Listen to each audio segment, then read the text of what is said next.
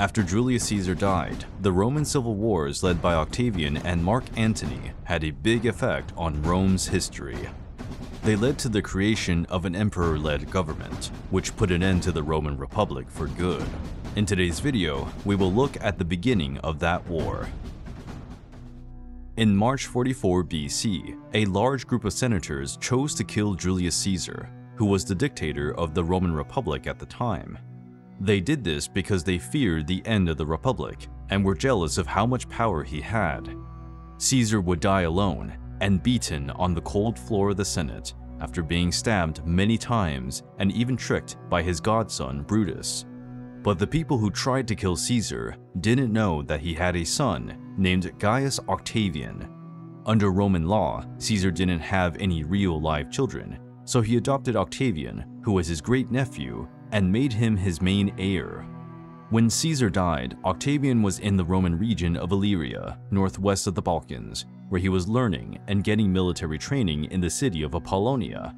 His response, according to historians, was a mix of sadness and skepticism. It was hard to believe that a man as strong and intimidating as Caesar could be beaten and misled in such a humiliating way. After this happened, some military leaders told him to take his troops and hide in Macedonia because they were afraid that Caesar's killers would come after him. Octavian, on the other hand, would not act like a wimp. He didn't run away. Instead, he sailed towards Italy. After arriving in Lecce, Octavian learned what was in Caesar's will. He chose to honor Caesar's memory by taking over 2/3 of his lands and becoming his political heir. After that, Octavian changed his name to Gaius Julius Caesar, which was the name of his great-uncle.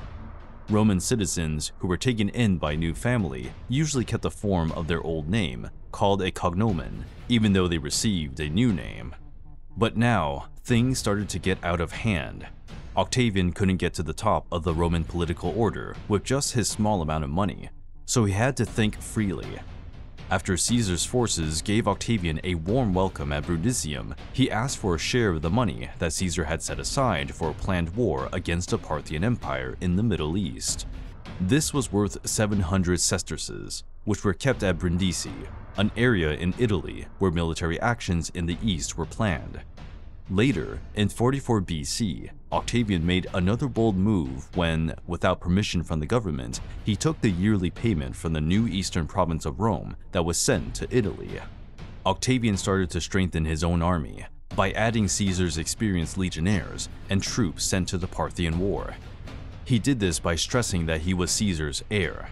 On his way to Rome, Octavian marched through Italy. His presence and newly gained money drew a lot of people, including Caesar's old soldiers stationed in Campania. In June, he put together an army of 3,000 loyal soldiers and each gave them 500 denarii as pay.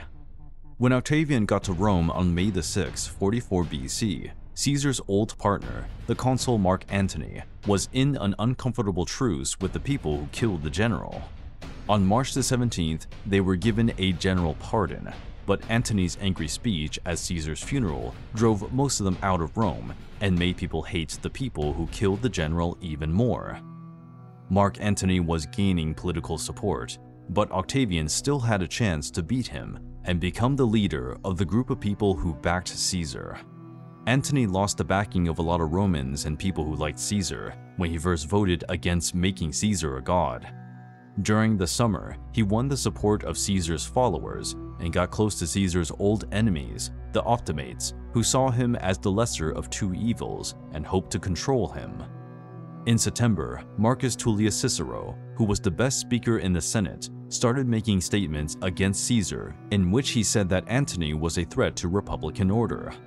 Mark Antony was having a tough time. People were starting to dislike him more, and, to make things worse, his year as consul was ending. Antony tried to make laws that would give him the region of Cisalpine Gaul. He did this to protect himself and keep some of his power. In the meantime, Octavian put together a private army in Italy by recruiting soldiers of Caesar's army. On November 28th, he used a very generous cash offer to win over 2 of Antony's troops. Antony saw that living in Rome was dangerous because of Octavian's great and skilled strength. To the satisfaction of the Senate, he left Rome for Cisalpine Gaul, which was to be given to him on January the 1st. But the province had already been given to one of Caesar's killers, Brutus, who didn't accept the Senate's plans to stop the battle. This Senate, which was getting weaker, didn't have an army to back up its decisions. It gave Octavian a chance, since it was already known that he was in charge of a considerable amount of troops. Cicero defended Octavian in the Senate when Antony made fun of him for not being from a royal family. He even said that Rome had no better example of traditional piety among young people than Octavian. On January the 1st, 43 BC, the Senate made Octavian a senator because of Cicero's urging. Octavian was given imperium pro praetore, power of command, which made his command of troops legal, making it possible for him to be sent to relieve the siege together with Aulus Hirtius and Gaius Vibius Pansa Citronianus, who were the consuls of the Roman Republic in the year 43 BC. He began working on January the 7th, which he would later remember as the start of his public job.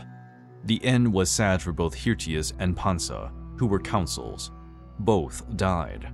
But for Octavian, it was a glorious end. Antony's forces lost both the Battle of Forum Gallorum on April the 14th and the Battle of Mutina on April the 21st.